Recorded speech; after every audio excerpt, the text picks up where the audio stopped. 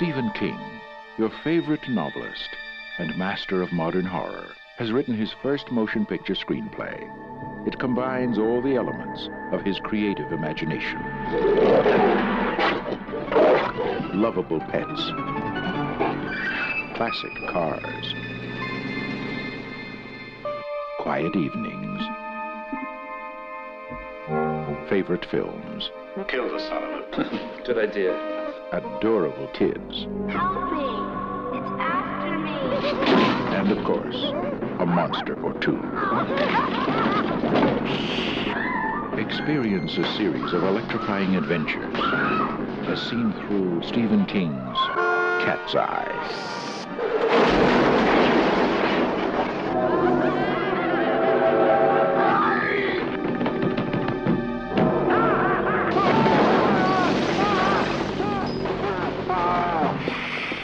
Where's your sense of humor?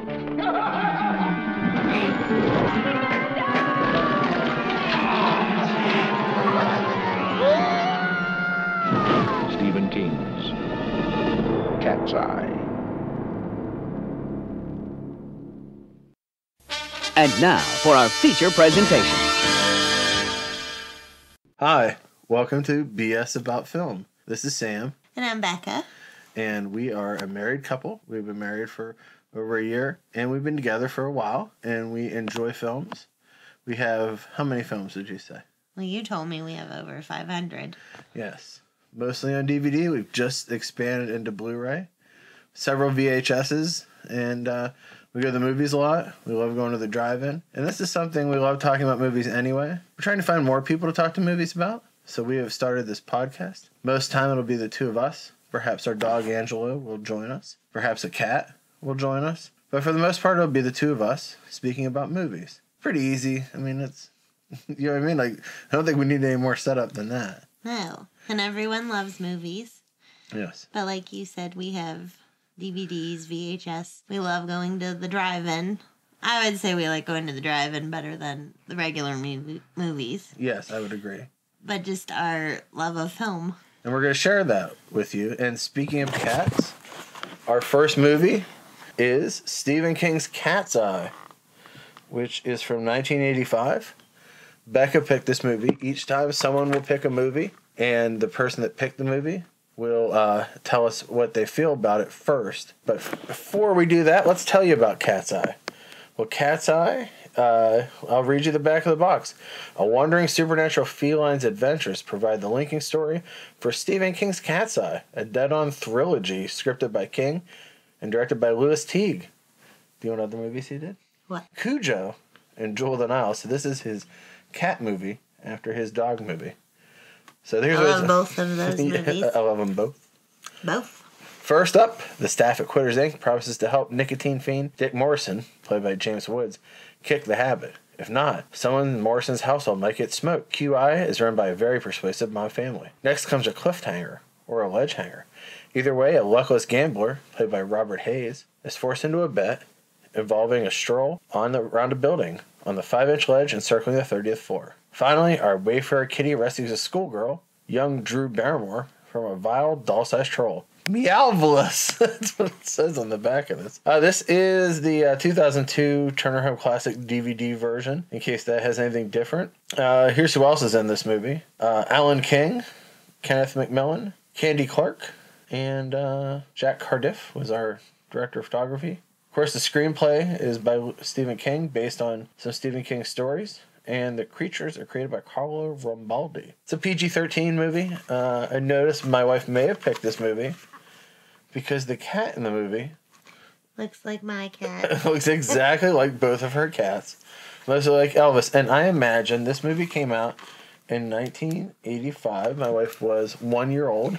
That means I probably watched it for the first time when I was 3. 3. And did you saw it? You probably loved the cat. I did. As you grew up with cats. I know his name to this day. What is his name? Drew Barrymore gives him the name General. Oh, General. Yes. That's good. And you've seen this movie before. Yes. Have you? I saw this movie before, and I believe it was a TBS Saturday afternoon where I came partway into it. Yeah, they've played it on TV several times. I may have seen it on HBO back in the day as well. I think my parents had it recorded from television. Did it Probably from Cinemax. Did it have, what else was on that tape?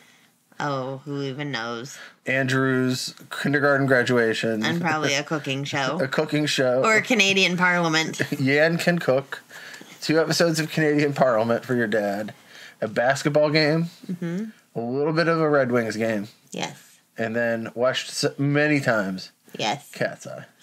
So the tracking was probably horrible. But I love tracking. I do too. I miss it. I think tracking is very important. I'll also have you know that when my dad would record movies off television, one of 2 things would happen. First, if he did a good job, he always made sure, because you didn't want to, not forget where it came from. He always got, how in the beginning of a Cinemax or an HBO movie, it was their logo and the big ta-da. Yeah. He always got that. So you always got to know where it came from. Or he accidentally laid on the flipper during the middle of the recording, so you only got about 75% of the way through the movie, and it ended, and you never knew how the movie ended in my house. Oh, no. Mm-hmm. Do you remember the HBO beginning where it would start in the street, and the camera would glide up? I just remember the one where the neon lights went around the letters, and the sparkles. That was my favorite. Well, there used to be one, it was in the 80s, though. And, it would start, and it would be like, da-na-na-na-na-na-na-na, and you would, follow it up. Your baby probably couldn't talk yet. And, so, if you don't know us, if you're happening onto this podcast, My husband and I are 12 years apart. Yeah. Meaning, he is still my babysitter to this day, but at any given point during my childhood, he could have been babysitting me. Again, when this movie came out, I was 13. Mm-hmm. My wife was one. So it's creepy then. If you feel the way I do about it, you're completely okay with it. I think then it was creepy. Now it's accepted. It's accepted. Once she got past her 30s, it was somewhat accepted. When do you think it would have been? When do you think it first was acceptable? So if it was when you were 25 and I was 37, I think that's acceptable. I do. 24 and 36, a little weird. Yeah. On the border of being acceptable. 35. I went home and told my parents, my boyfriend's almost 40. When did you tell him that? No, I didn't. I said, but if I was younger, that's probably what I would have said. Am I the biggest age difference you've ever been with? No. Okay, good. Okay. Am I the best age difference you've ever been with? You're the best person I've ever been with. Oh, thank you. And that is why I married you. Am I the only... And that is why I love you. I'm the only guy you've watched Cat's Eye with, right? No, I'm just kidding. No, that would be a no. No. I probably know who. But the amount of times I've seen this movie, other people had to have been around. Let me just say that.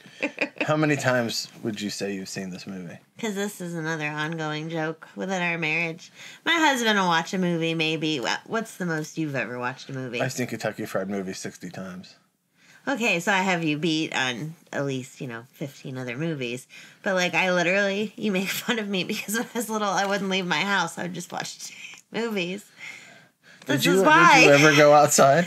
I did. To watch movies? Yeah. Did you watch it through the window? Yep. With a cigarette? Yes. As you were 8? No. My dad and I used to watch Highlander every day. Yeah. We'd get home from school. My dad taught. It's around 4 o'clock. We'd lay down in the back room, watch Highlander, and we'd fall asleep.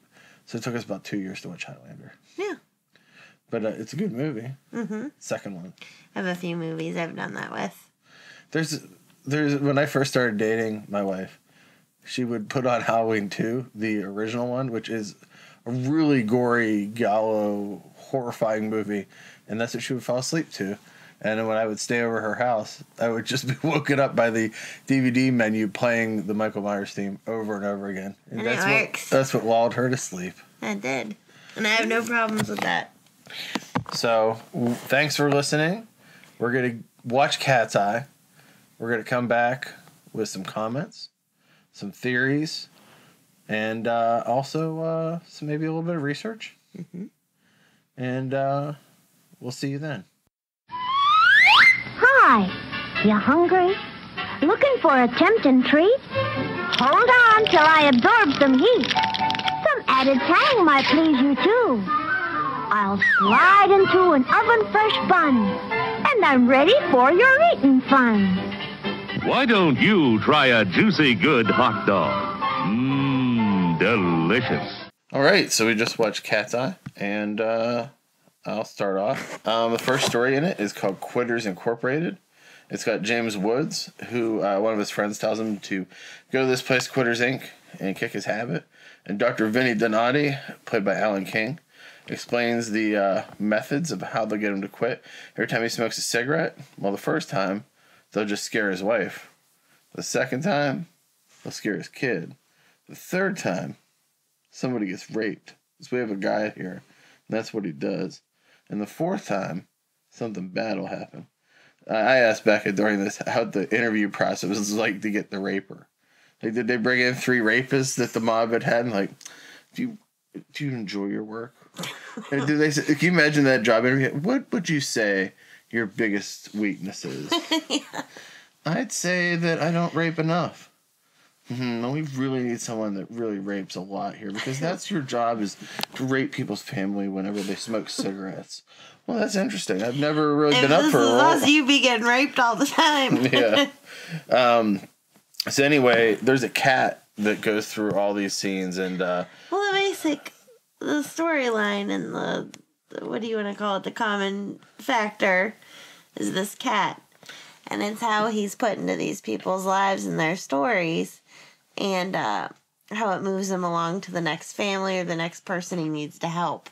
He's what ties all these people together. Originally, there was a prologue that explained the cat's motivations, but Dino De Laurentiis considered it too silly. This is the guy that made King Kong, and when he made King Kong, he accidentally made 2 giant King Kong hands that were left-handed, which delayed the production by months while they built a right hand for King Kong. That's funny. As a result, many viewers were confused by the connection of what cats are in the 3 stories. So there's one interesting thing I thought was cool here is throughout the stories, there's references to a lot of other Stephen King stories. In fact, in the beginning, the cat's almost run over by Christine. The car. James Woods is watching The Dead Zone here. The cat is also chased by Cujo. Mm-hmm. And Amanda's mom later is reading Pet Sematary in bed. And then also, this was originally intended to be 4 stories. I can see it's a little short. Yeah, the 4th story was going to be Sometimes They Come Back. Oh. And Dino De Laurentiis liked it so much. He goes, I think we make that into its own movie. It's a good movie. It's one of my other favorites. Never seen that. So Stephen King had 2 of the stories done, but he he enjoyed working with Drew Barrymore so much on Firestarter that he wrote the 3rd story for her. So anyway, Quitters Incorporated's job is they will... They're basically run by the mob. Yeah, and they'll shock your family. That's what they talk about. They talk about how the founder was a mob person who died of lung cancer, and so when the mob boss died, what did they do next? Like, how did the business continue? And that's what they did. They decided to use their mob talents and help people quit smoking. So, Dick, the main character here, James Woods, decides the first night he's got about 10 hours without smoking. He decides to have a cigarette, and there's someone he thinks hiding in his closet. And there is. There is, and we see that he's a jogger outside that has mob shoes on, I guess. So then he goes to visit his daughter, also played by Drew Barrymore, who has Down syndrome, and he gives her a Cabbage Patch Kid.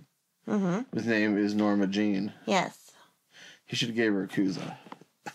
He should have gave her Maurice. Maurice. My brother had a Cabbage Patch Kid named Maurice as a child. When we were kids, we weren't allowed to have... we were allowed to have Cabbage Patch Kids, but we couldn't find them anywhere. Because they were sold out. They were so scarce. So the Montgomery Ward in my hometown only had black ones, and nobody wanted to... We didn't have any black people in our town. So they said, well, we have these 2 black ones, but no, who would want to buy a Cabbage Patch Kid? My brother said, I'll adopt it. So I still to this day can't see Noah carrying around a doll. Oh, he loved it. So anyway, I had one too, I admit. It was a craze. I mean, whatever. Anyway. Okay, boys. So anyway, we had our Cabbage Patch Kids, and I remember Noah was probably, what year was that? So like 81 was the beginning of the craze, 80, 81. Noah would have been 5, so that makes sense. Mm-hmm. And then he was at my grandparents' house, and he was playing with it. And one of my grandfather's friends said, "Hey, what's your kid doing playing with that N-word doll?" My brother made a valiant stand for race relations, and he said, "He's not an N-word. He's my son." And to this day, that's our moment. I know we're a little late for Black History Month. Mm-hmm. That was a major... Maurice and Noah. He had another one named Reggie Ritchie, who was a preemie. I want to, Does that blow your mind? I want to do a walk for Maurice. Like, we'll start a walk. This blows my mind. Money. At one point, Coleco, the company that made Cabbage Patch Kids, sold dolls that were prematurely born. Mm-hmm. Where like the mothers were like, "We got a whole bunch of moms that are smokers." They didn't go to Quitters Inc. Mm-mm. Or maybe there were people killed by Quitters Inc. We got their babies. Anyway, so he goes to visit his daughter at school. He gives her Norma Jean, the Cabbage Patch Kid, and the Alan King, the mob boss, is there, and he's like, "We're watching you." So finally, he gets stuck in traffic, and long story short, he sneaks a cigarette, and he does get caught. So all the things that they promised him start to happen. His wife, they abduct his wife. Yeah. He comes home, nobody's home. They would just leave food on the stove to burn. Mm-hmm. Well, that's because she was taken. There's another great part in this, too, where they go to a party and everybody's smoking. Well, he started the withdrawal. Yeah, it's like my wife's dream party because everybody, including 8-year-old kids, are smoking. Smoke's coming out of people's ears. There's a plate with food that has a face that's smoking. Mm-hmm. It's the most smoke-tastic party ever. Anyway, at the end, Dick is smoke-free. He's put on little weights, and then he goes back to Quitters Inc. to go on a diet. Mm-hmm. And they tell him, if you don't lose the weight, he goes, "What, you'll take a flamethrower to my house?" And he goes, no, we'll just cut off your wife's pinky finger. So then the guy who turned him on to it. They're at a party together, and they're all like, "The Quitters Inc." And everybody's like, "The Quitters Inc." And the wife holds up her glass, and he looks, and her finger is missing. His friend's skinny now, though. Mm-hmm. The cat escapes at some point from Quitters Inc. To move on to his next story, which is the ledge. And he takes the Staten Island ferry, he eats a hot dog, and he goes to Atlantic City where he hears a girl's voice again, played by Drew Barrymore, asking for help. Meanwhile, gambler and former tennis pro Johnny Norris, played by Airplane's Robert Hayes, is involved with a woman whose estranged but jealous husband is a crime boss. These guys will bet on anything, and they make a bet whether or not the cat will live or die. Mm-hmm. The cat comes with them. And the tennis pro gets kidnapped, and as a form of revenge, they make him cross a skyscraper and go the whole way around. If he makes it the whole way around, the mob boss will give his wife a divorce. If not, they'll call the police and have him arrested for drugs that they planted on him. Mike Starr's in this, not the guy from Alice in Chains, but the guy who's the hitman in Dumb and Dumber. And he plays pretty much the same character. Well, he was in all the Goodfellas movies, too, and all those things. Yeah. So anyway, they get the whole way around, and they keep cheating as he goes around the building. This is actually a pretty hard one to watch. Like, it actually did a great job in editing here of getting around the building and making it feel like you could fall off in 8 minutes. So it kind of made me. It gives you like vertigo and like yeah, your stomach drops a little bit watching him. Yeah, it's pretty scary as he goes around the building. Mike Starr is also in.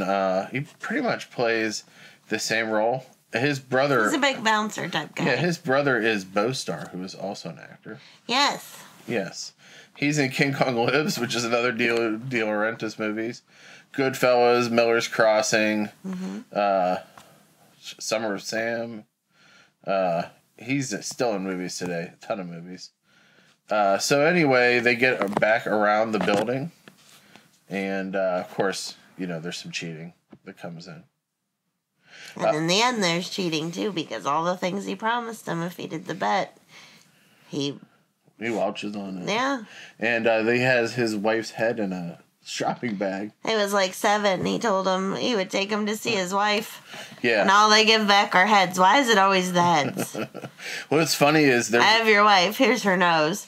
No, here's her head. There's an interesting thing here where he says if he wins the bet, you'll get the girl to go watch and everything.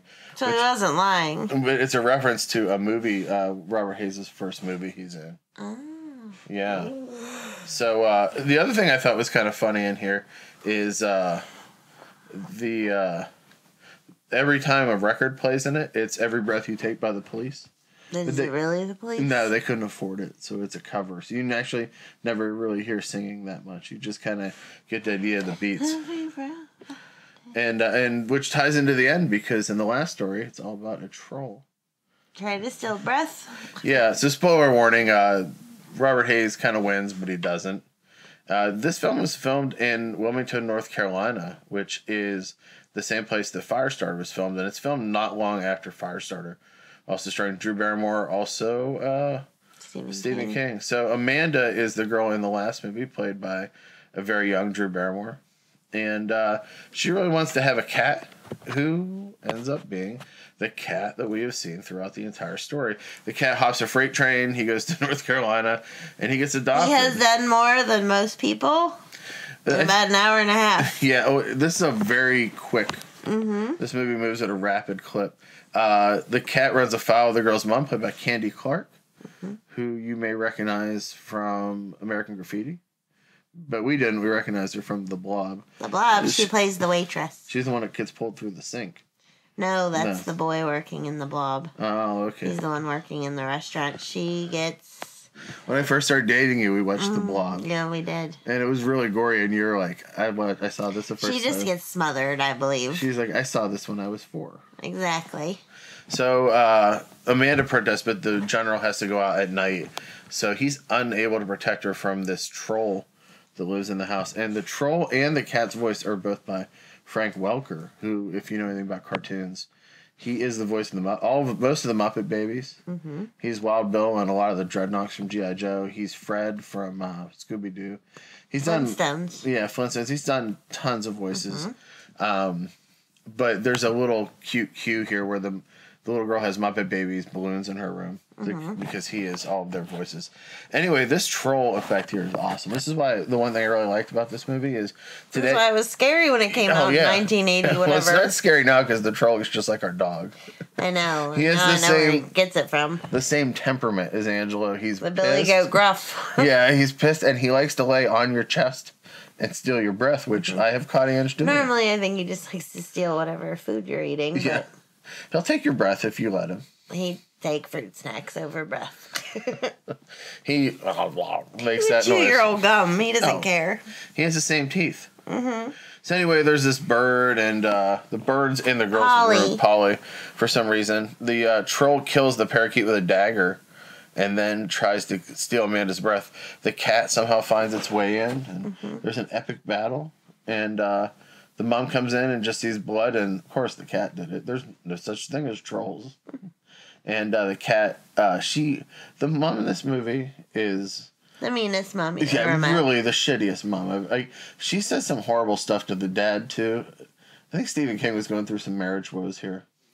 He's like, look at this, this bitch, my wife, bitch too. During the time of this movie, this is right before, he made a lot of movies with Dino De Laurentiis, which finished off with Maximum Overdrive, the one that he directed.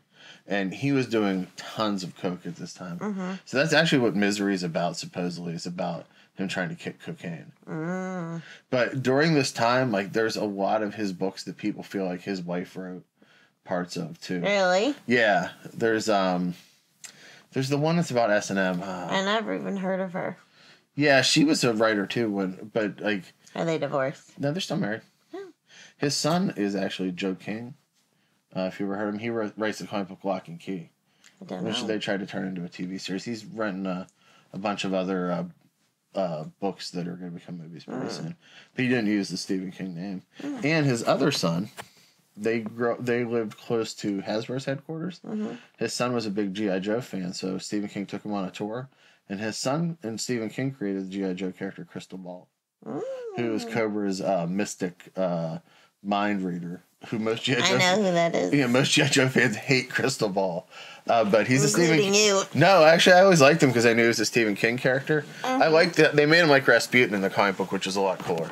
Anyway, back to the story. The mom puts the cat in a box. Because, a good mom will kill the cat that a child loves.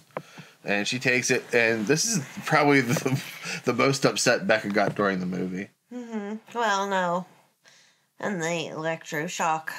Well, yeah. In the beginning with the cat. Yeah, there was no ASPCA thing at the end of this movie. Like, no animals. I feel like harmed. this was 1 year before that came out. Yeah. But I still like to believe that they were not harmed. Do you think like someone from the ASPCA was watching this and like, it looks like they're setting off firecrackers all around that cat's feet. The PETA people. So, anyway, there's a scene where the general and this really cute white kitten who I'd like to have seen more of are sitting inside there. They're just chilling. And the guy's like, well, they're discussing making a break for it. He's like, tomorrow's your big day. And he puts a sign up that they're going to kill the cat. He's been there about 3 hours. Yeah. Things move fast in Stephen King, North Carolina. They escape. He escapes. After we see the smoke of the cats being burned, which is really horrible, runs back to the house. In the 80s, things were hardcore, just visuals. They don't sugarcoat shit back then. That's why I think I like most of my movies. This cat's gonna fucking die. Exactly. This cat, Drew Barrymore's gonna die. This cat's gonna die. If it was a 90s or a 2000s movie, you would have just seen people crying, letting you know that the cat was dead, but... So they made not in the 80s. There's no CGI here. No. So there's a ton of shots here that are composites, puppets, a full-size set that they built that's twice the size for the troll to run around in. There's a ton of effects here. If you sit back and think... I mean, when you look at the other two stories in the movie, they used a lot more of their money at the end. Oh, yeah. Because it was, the end of the movie, like Drew Barrymore, this is her main role, like... Well, I also all thought... this stuff. The other thing I thought is the other two... It has the most story to it, too. The other two stories feel like Alfred Hitchcock presents. There's that one story from Alfred Hitchcock where the guys that keep flicking a lighter 10 times before it runs out of lighter fluid. And the wife of the guy he's betting, spoiler warning, has lost a bet to him and doesn't have any of her fingers. It's really similar to the end of the first story. Thematically, this feels a lot like an Alfred Hitchcock thing. And then the only real fantastic... like Stephen King-isms that come to it are really in the last story with the troll. Yeah. He's an awesome character. I mean, it's funny because he's actually pretty funny the way he moves around and acts and looks like Jim Henson. Yeah, and then there's one point where to get the cat in trouble, he yells a meow that doesn't sound anything like a cat, and his hole in the wall like heals completely when he jumps through it. Anyway, the general does the right thing. He saves the day. He saves the day, and they're like, the mom's like, that cat. That cat. And then they like look. That movie. Isn't there one called That Cat? Yeah, that darn cat. Yeah. You know what they call that movie today? What? That fucking cat. No. So anyway, they're ready to throw the cat out, and they look, and there's a dead arm of a troll. Nobody freaks out. So the parents don't want to admit that they do believe their daughter that there was a troll in her room. But they're going to keep it under wraps. They're not going to tell their friends. And they're like, General, everything you've got a home. You can stay. You can stay and keep the breath in Drew Barrymore's mouth. And that's really where the movie ends. So the other thing I thought was pretty interesting is in the ledge, the mob boss is looking at an issue of Penthouse. There. The reason why he's looking at that issue is the story The Ledge appeared in that issue of Penthouse. Yeah. So there's a lot of inside Stephen King-isms in this. I do love scanning the net and learning these things. This is the first Stephen King movie that wasn't rated R. It's PG-13. And I really like there's a lot of the dead zone in it too. So let's see what other things are in here. There's some pretty funny goofs in the movie. So I'll go through those with you. When Norris, Robert Hayes, is shooting the gun at the mob boss, the gun makes a really loud noise, except he has a silencer on the gun. This is true. When Candy Clark is talking to Drew Barrymore in her bedroom about kicking out the cat, you can see the boom mic in that scene. Oh. The troll's sword changes a couple times. Yeah, it was curvy the one time and another time. Yeah. It looked like the knife from Clue. Yes, it did look like the knife from Clue, you're right. It was the troll in the hole in the wall with the knife. When Norris almost falls off the building, you can see the hook holding him, the stuntman's hook holding him. It's right at the end of the movie when the general pushes open the door and walks in the bedroom to save the girl. If you look closely, you can see the hand and arm of his handler holding up the board and pushing him through the door. Aww, it was me. Yes. And the last story, while it takes place in Wilmington, North Carolina, all the license plates are for Connecticut. I was gonna say it looks like New England. So here's some pretty interesting things here, I thought. Here's some connections to other films and other Stephen King stories that we know. So the cat, where do you think the cat's name came from? In the movie True Grit, the John Wayne movie, the cat's name is General. Gotcha.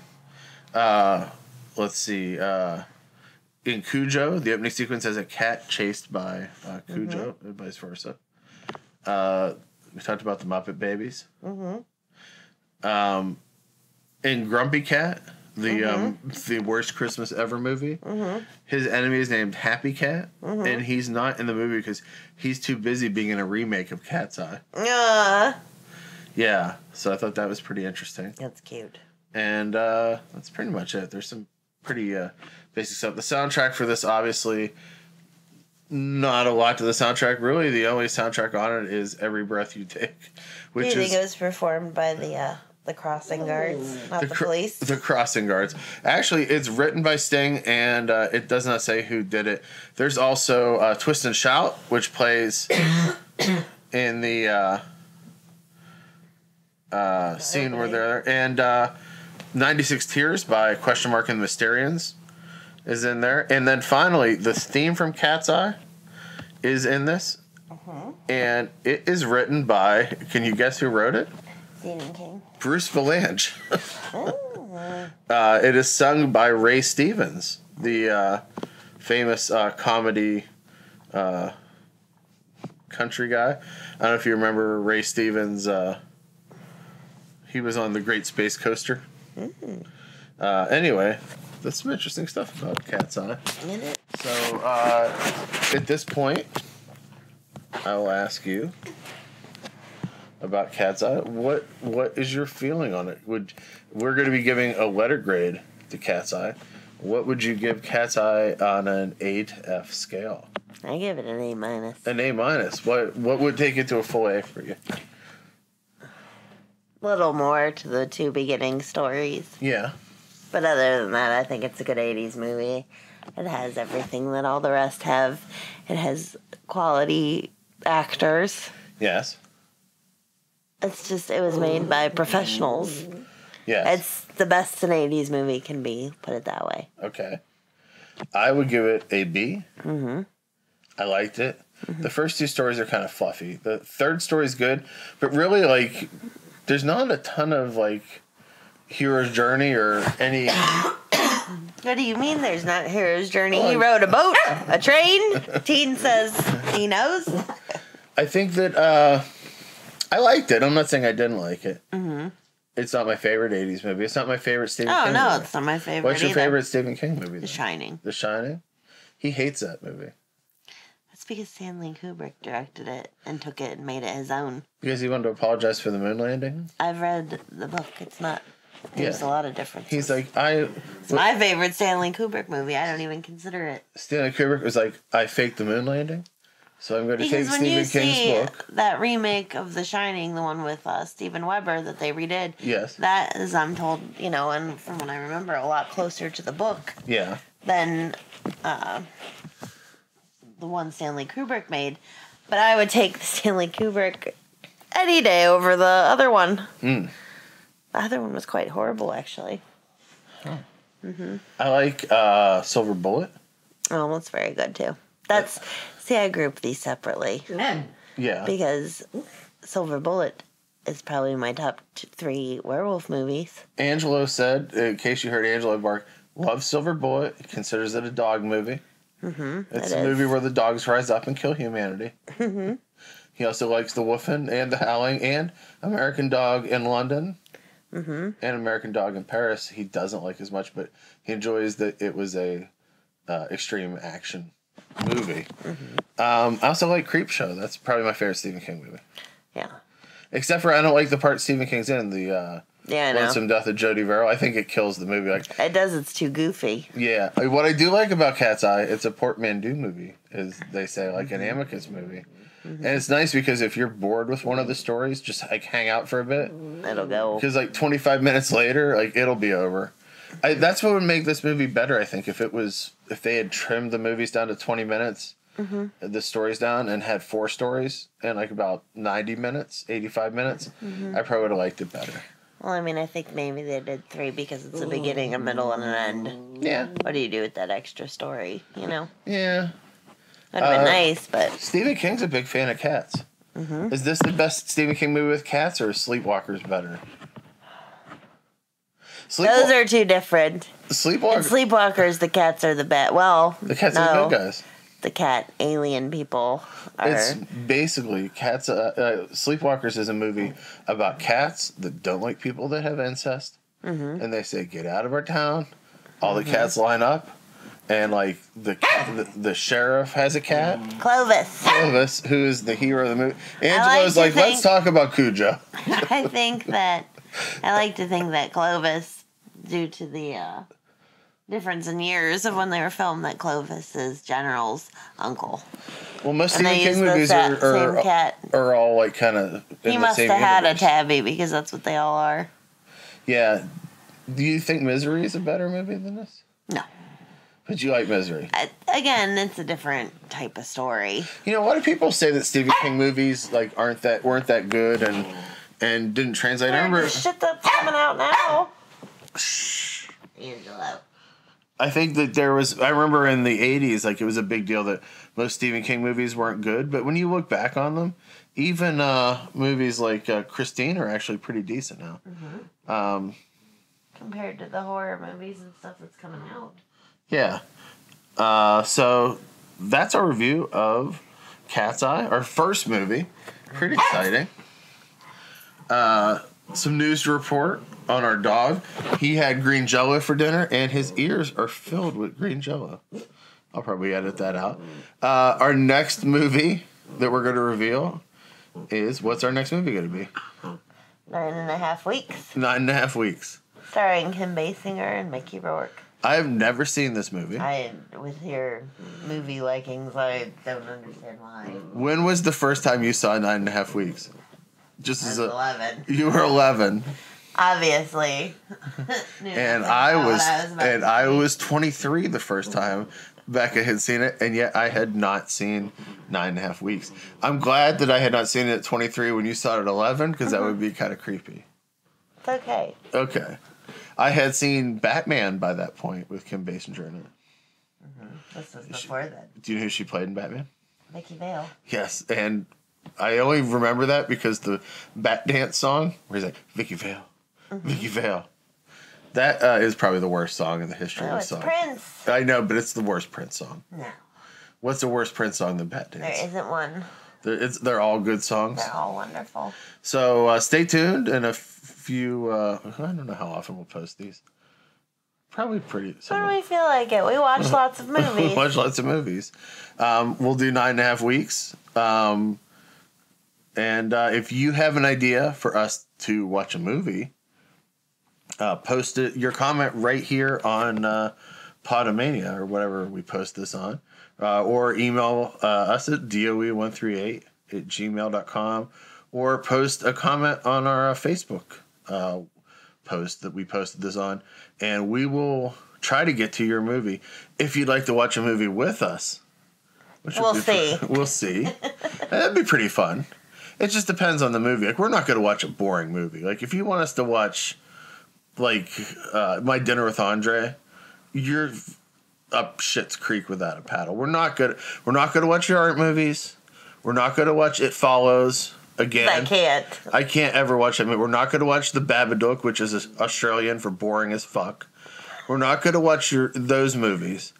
And a lot of times if you tell us, like, oh, this movie is so good, and you hype it up, we're probably going to hate it. Mm-hmm. We're going to watch movies we like to watch. But we'll basically, these are your wife's favorite movies. Yeah. And why they're her favorite movies? She has watched these movies several times. What is the most watched movie? Halloween 2 is probably the most watched. And right now you're at about 6,000 times you've seen Halloween 2? Yes. It has to be. My wife, we went to the Flashback Horror Convention in Chicago, and as she met each member of the Halloween 2 cast, my wife would turn around and look at me afraid, ready to run away from the table, unable to talk. I'd have to put my arms around her and say, "It's okay. It's okay. They're real." Who were you most excited to meet there? The sheriff? The sheriff? Yeah, Charles Cyphers and Dick Warlock, I think. Yeah. But they were very nice to you. They were very nice. Well, they're 80-year-old men now, so yes, they were very nice. No, but they were nice. Mm-hmm. And this year we're going to be going back to Flashback, and it looks like everybody from The Craft. If we get through the first 5 episodes without watching The Craft, I would be shocked. Yeah, we should probably have Amy come and watch The Craft and have a roundtable discussion, and then she'll say halfway through The Craft, we should watch Hot Rod. Exactly. That's Amy's favorite movie. My wife has watched Hot Rod probably the second amount. I watch it to the point where they all start dancing outside the van, and then I usually fall asleep, and then I'll start it over again. Oh, we should have mentioned one other thing. Did Sam fall asleep while watching this? 10 times. He dozed off a few times during the second movie, the second story. Mm-hmm. And then he was awake for all of the third movie. And he is speaking of himself in the third person. Anyway, that's BS about movies. Thanks for listening. And we'll see you next time when we will watch 9.5 Weeks. And I will keep my pants on for it.